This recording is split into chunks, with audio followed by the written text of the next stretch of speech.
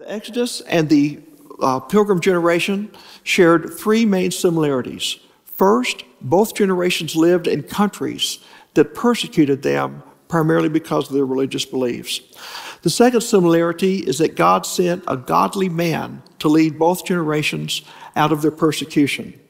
And the third similarity is that God was faithful to both generations and delivered them safely out of persecution.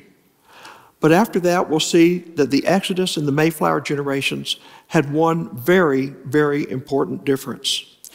Each generation had their faith tested soon after arriving at their destination, but each generation responded differently. One generation was rebellious and cowardly and ungrateful, and the other generation was just the opposite.